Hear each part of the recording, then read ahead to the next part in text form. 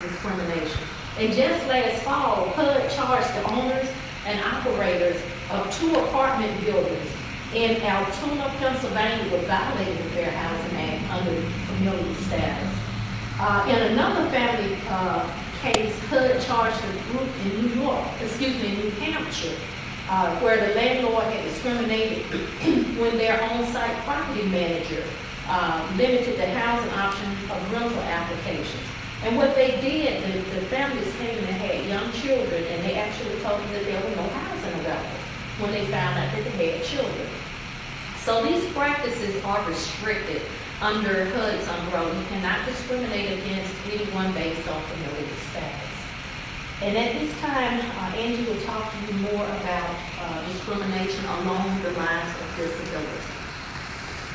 So, of course, disability is a protected class under the Fair Housing Act. And with disability, a few things involved, but overall, HUD is definitely devoted in fighting discrimination, of course, with people who are disabled or anyone who's associated with someone with a disability. Disability is a common basis of most of our fair housing complaints. The majority of our fair housing complaints are filed because of, as I said, someone who is disabled or someone who is associated with someone being disabled. I've been told that. I've been told that the majority of cases that came in 2017 were familial status and disability. Not color anymore or race, but those 2 things. So you guys need to be careful and cautious about familial status and disability. 55% of our complaints actually arose from disability, and according to what we've been seeing, it's potentially mental because of disability. So that's a big complaint. In Moore, Oklahoma, HUD charged the landlords of a rental house with discrimination because they refused to let a veteran who had disabilities keep his emotional support animal. And that's a hot topic, emotional support animals. And the department will definitely be doing more education and outreach on that to talk to people about what it is, what it looks like, of course, and how it should be handled properly.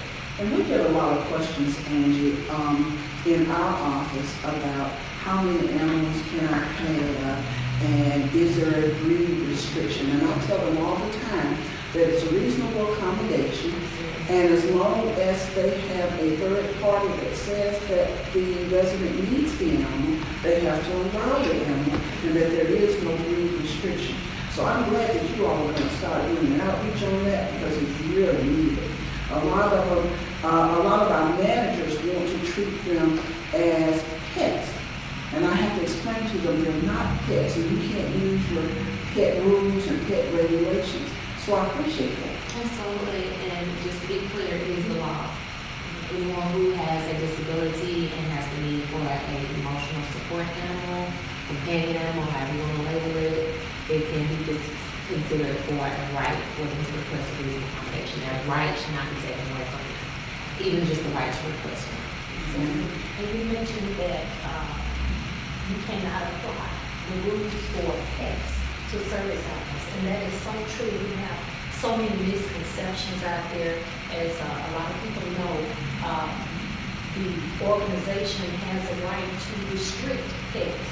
However, under the Fair Housing Act, a tenant can make a request for reasonable accommodation, as Angie stated earlier, if they have a disability. So you can make an exception to your rules, regulations, and policies when it comes to persons with disabilities. One thing we really want people out there to be cautious about is individuals who are online selling certificates, certifying their animal. Sometimes they're $25 and up. It's a scam. Ultimately, it's a scam. The department wants you to know that it's a scam.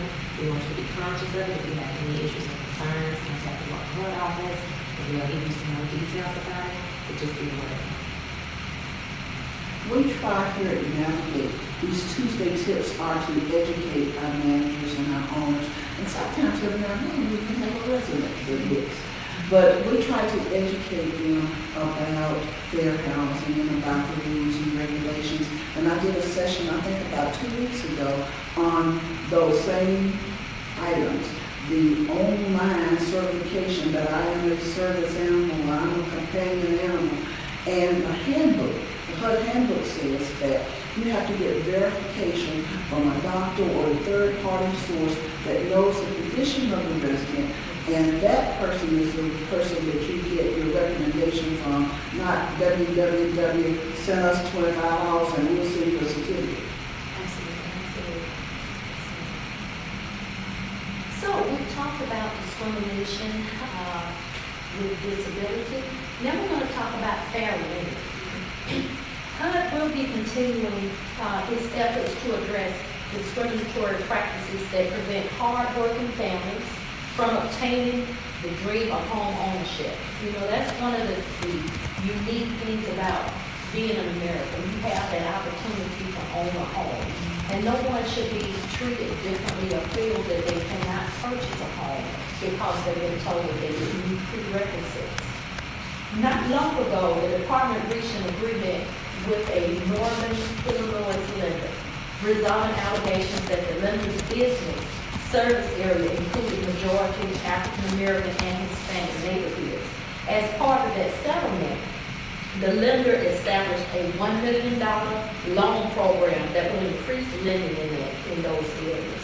Also, in another lending case, HUD reached an agreement with a California credit union, resolving allegations that it denied a couple's mortgage loan application because the wife was on maternity leave. And there are a lot of cases out there where women are being told that they cannot purchase homes because they're pregnant. And that is a violation of the Fair Housing Act. No family should have to choose between a home or their dreams of having children. So neither should the shortage of affordable housing, particularly in high-cost areas, deter the dream of owning a home or trying to create a better life. Just last fall, HUD announced an agreement between a group of fair housing advocates in the state of Maryland.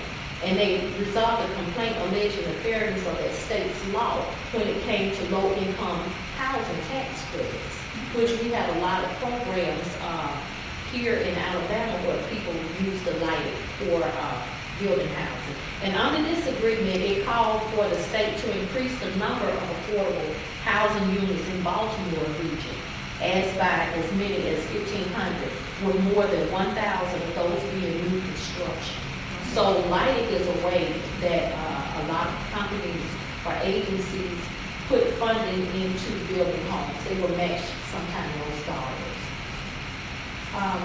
One of the things, and Angie, feel free to chime in at any time, is our Section 3 program.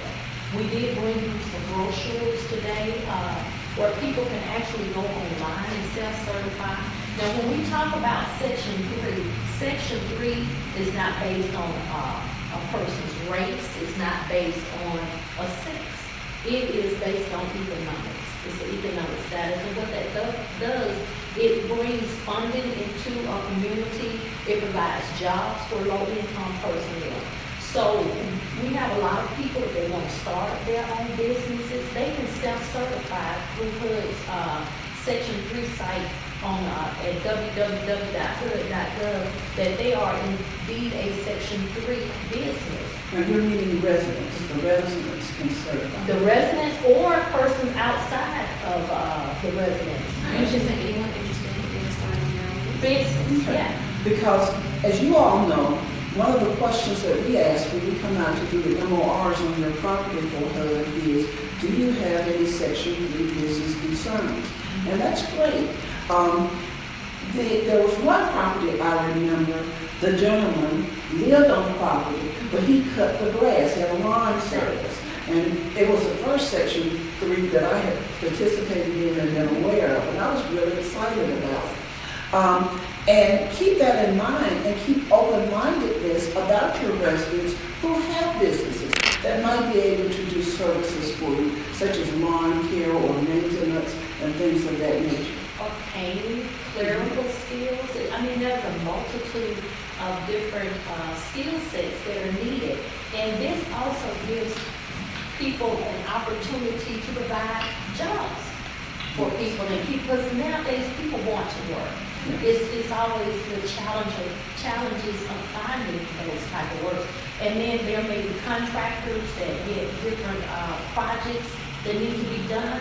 And if you have a host of tenants in a particular area that have those skill sets, those businesses can actually solicit and to find out, what skill sets they need. And that's one of the uniquenesses about the Section 3 program. When you do new hires, you can hire people who are from those particular areas, low-income personnel, and provide job training activities and opportunities for them. 50 years in, our focus is the community. The community. Housing, community. Great. Well, we have heard a lot today. There's a lot that you have to decipher, especially with the Section 3, because that's an area that we ask you the question on the questionnaire, but most managers say, no, not even realizing what it is. And a lot of times on properties, there are young men who are there, who are, as my mother would say, able-bodied. And perhaps some of the new businesses starting up can aid them and they can go on to own a company.